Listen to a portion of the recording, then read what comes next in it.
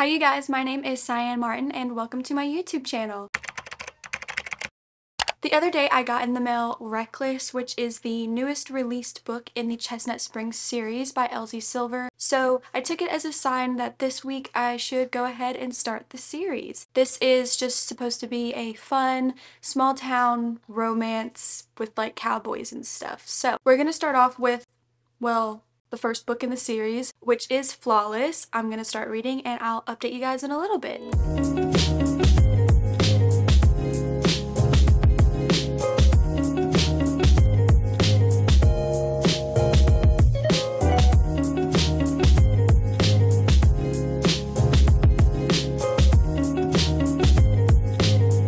Okay, you guys, so I've been reading for a little while now. I am on chapter 12, which is page 141, and so far we have learned about the couple in this book, obviously. Their names are Summer and Rhett. Rhett is a bull rider who ends up getting in a bit of a scandal, so because of that he loses a really important sponsorship, and now his other sponsors are kind of looking at him, keeping a close eye on him. So his manager decides that he needs a babysitter, someone to just go make sure that he doesn't have any more scandals and that his reputation kind of stays good. That way he won't lose any more sponsorships and maybe get the ones that he lost back. So he ends up sending none other than his daughter, Summer, who just graduated law school and is working for him at his management firm. So Summer is now going to live with Rhett on his family ranch, which is called Wishing Well Ranch. I wouldn't say farm, right? It's not a farm, it's a ranch. Maybe it's a farm? There's a difference, I'm pretty sure. But now she's going to go live with him. They're also traveling together a little bit because of the fact that he travels for bull riding. So she is his babysitter, basically, and she's just there to make sure everything goes smoothly for him from this point on out. And he's definitely a grumpy character, and she's not sunshine. She's just someone who can put up with his grumpiness, pretty much. And so far, we're just kind of seeing that they are definitely attracted to each other. They have these thoughts about each other, but they haven't acted on them at all. And I'm excited to see where it goes. I'm really enjoying it, actually. It's pretty good. I like both of the characters. That's it. The only complaint that I have is that Summer's father keeps warning her, like, to not get involved with Rhett, and there are like these text messages at the beginning of every chapter, I'm pretty sure, and literally her father has said multiple times to keep her hands off Rhett, but he's more or less saying like, is Rhett keeping it in his pants? And it's just like, fathers or parents in general should not care about their children's sex lives, maybe? Because, I mean, he texted her multiple times saying something along those lines. It's just weird, but what do I know? But yeah, that's all I have to say. I literally have no plans for today, so I'm just gonna keep reading and see how far we can get into this. Okay, so it's a lot later in the day. I have dinner plans in a little bit, so I thought I would just update you guys before I go. But I am on chapter 26, page 319, and so far we have seen Rhett and Summer's relationship develop. They are together at this point. We also learn a little bit more about Summer's past. She has some family issues that she's going through, as well as issues with an ex that she had. We also see that Rhett is facing some difficulties with his career, what he wants to do with his future, and also an injury. So it's so good so far. I see them developing more of an emotional connection and not just an attraction to each other, and I like it. It's a really good, fun read. That's really all I have to say. There's still a good bit left, so I'm assuming something's gonna happen. But I'm gonna go to dinner and then hopefully I can read more when I get back and maybe even finish it tonight. We will see. So it's the next day and I did end up finishing Flawless last night. Overall, the book was really good. I liked the characters. I loved the romance. There was a third act breakup, but it was a reasonable breakup. There was groveling, and then they do get their happily ever after. And I liked it a lot. It was a really fast-paced, fun read. The way she writes, it just flows so easily, and her characters are amazing. I love their personalities. I love that there's a lot of funny moments in this book. For me, I love when a romance isn't so serious. I like a rom-com-y type of vibe, and this was just fun, and I liked it. But I am gonna wait until the end of the video and do a bit of a wrap-up to decide on my ratings, because I want to sit on them and not just give one right after. So now we're going to start the second book. Let me go get it. Now we're gonna start Heartless, and this is a single dad romance, and I'm pretty sure that she's going to be his nanny. So it's gonna be a good time. I'm pretty excited. It is later in the day because I had a lot to do this morning. So hopefully I can just literally sit down and read for the rest of the night. And hopefully get through a good chunk of this. If not, maybe even finish it, because I am capable of sitting down in one spot for 6 hours and finishing a book. So let's see where this goes.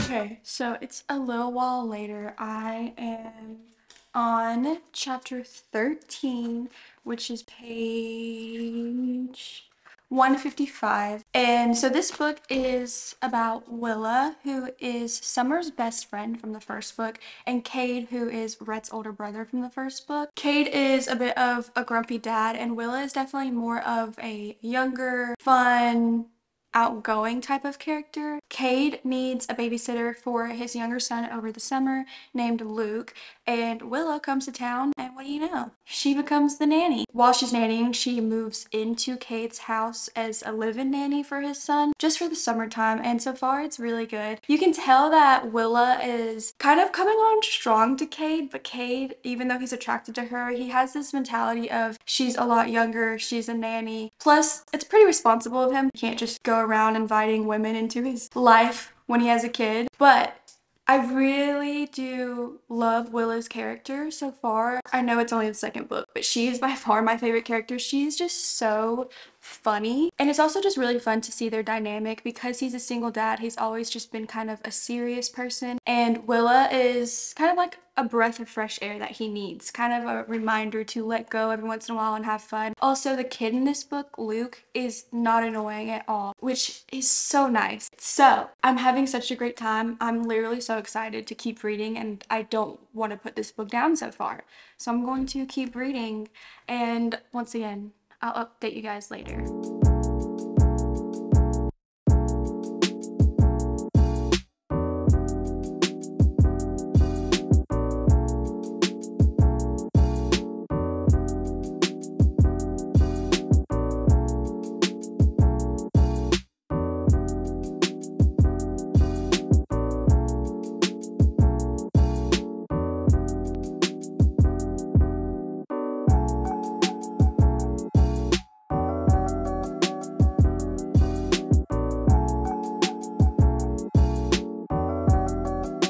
Okay guys, so last night I stayed up pretty late because I had to finish Heartless. I literally could not put this book down. It was so fantastic. Willa is just a great character. She is my favorite. I love her, and I love this book. So freaking good. It's just a light, fluffy, so funny. Like a lot funnier than the characters in the first book. The carrot scene in this book, if you've read it, it's definitely not what you're thinking. And I enjoyed every second of this book. I don't know what she put in between these pages, but if I could, I would have snorted it. It was so good. So some of the things that really made this great, like I said, was the humor, the fact that the kid was not annoying, and that Willa, she took this job to spend the summertime close to her friend Summer and for a new experience, because her old job was being renovated or something like that, so there was no work basically for the summer. The point is, she didn't take this job just to get in Cade's pants, because sometimes that's kind of how books can come off when you're reading a single dad romance, but she took this job for other reasons and happened to fall in love with Cade along the way. You also see her and Luke fall in love in like a motherly son kind of way, and it was just so cute. Cade is such a grump, but he has the biggest soft spot for his son and for Willa, and I loved it so much. I don't know if Elsie Silver can top this at all. It was just so good to me. But with that out of the way, now we are finally going to start third book in the series, which is Powerless. And I'm pretty sure this is Jasper's book, so we shall see. I don't know who the girl is going to be in this book, but we'll figure it out along the way.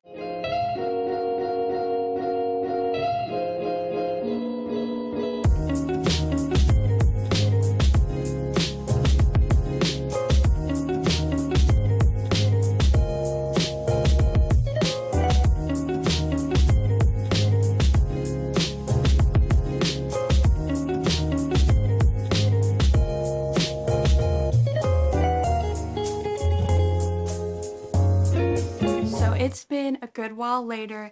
I am on page 141, chapter 11, and so far I'm not vibing with this book. I don't know what it is. It's not a bad book at all. It's just not my favorite. I feel like the book started out good. You got to see some of the other characters, which I loved. And the very beginning was kind of like, wow, this is happening. I liked it a lot. So this book is about Jasper and Sloane. Something traumatic happened to Jasper in his childhood. So the Eaton family basically adopted him. And so he is seen as a brother to both Cade and Rhett from the other books. And then the female main character is Sloane. She is actually the Eaton's real cousin. So her and Jasper have been childhood friends for a very long time, but they're not actually related, which sometimes that trope can bother me, but I feel like in this book it's not a big deal. Personally, doesn't really affect me. But right now, Sloane is basically running away from something that happened in her life. So she is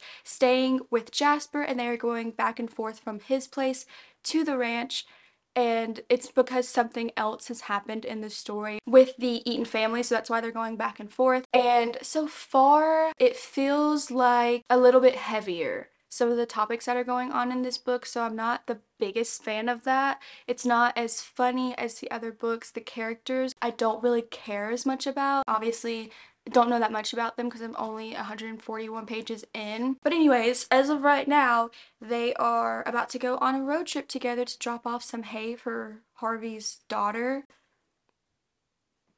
So yeah, I'm assuming there's going to be some forced proximity on this road trip, maybe the one bed trope eventually, and I do like that trope. So we'll see what's gonna happen, and hopefully it starts getting a little bit more interesting for me. I am on page 401, which is chapter 32 of Powerless, and I just have to say that I still don't think I like these characters that much. I feel like they were just strangers. Like, we knew a little bit about Jasper from the other books, but he was kind of a mysterious character. But we didn't really know anything about Sloane. She was just kind of briefly mentioned in the other books. So it just feels almost disconnected from the rest of the book. It doesn't feel like the found family is as strong as it was in the other books, and I just could honestly kind of care less about these two ending up together, which is a little bit harsh because I think it's a good book. It's not awful. I don't mind it. I like it. Just not as much as the other books. I think it's just I don't feel connected with the characters as much as I do the other books. So it's not bad, just not my favorite. But I'm gonna finish it off so that we can start the last one of this vlog.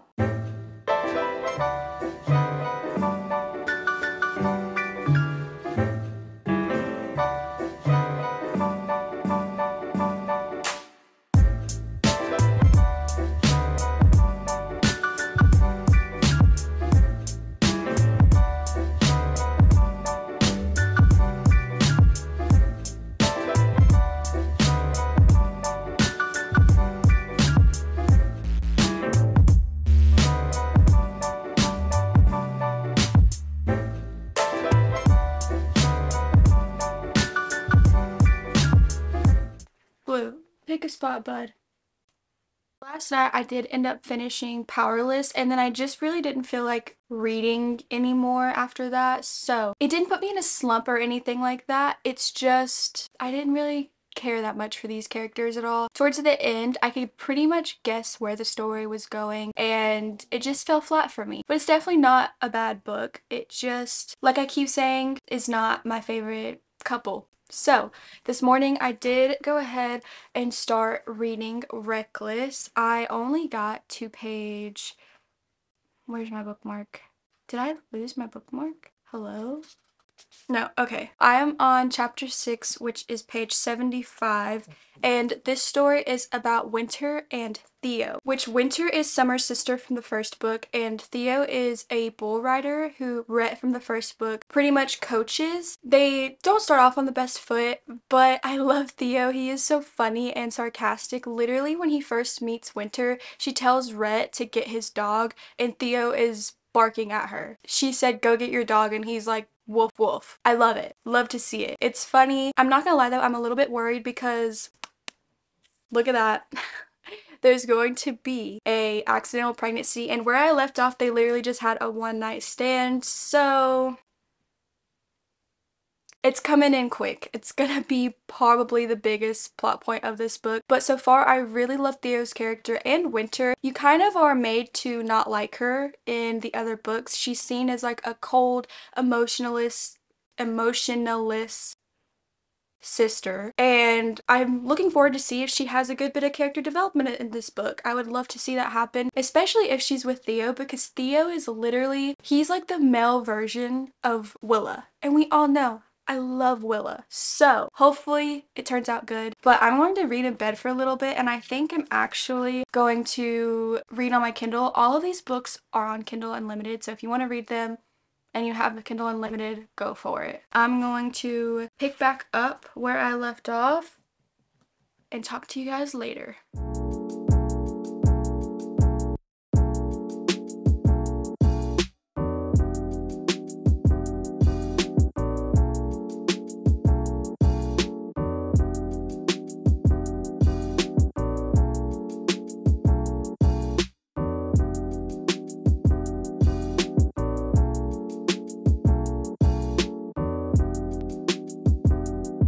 Did end up finishing Reckless last night. I didn't update you guys because I literally, once again, could not put this book down. It was so good. What do you see out the window, bud? I absolutely loved it, which is crazy because normally I don't love a accidental pregnancy trope, but it was so good. If you don't like that trope, read this book anyways. I absolutely loved Winter and Theo's dynamic. Their banter was top tier. They were so good together. So Theo is pretty much known as a ladies' man. He's a player and a very flirtatious character.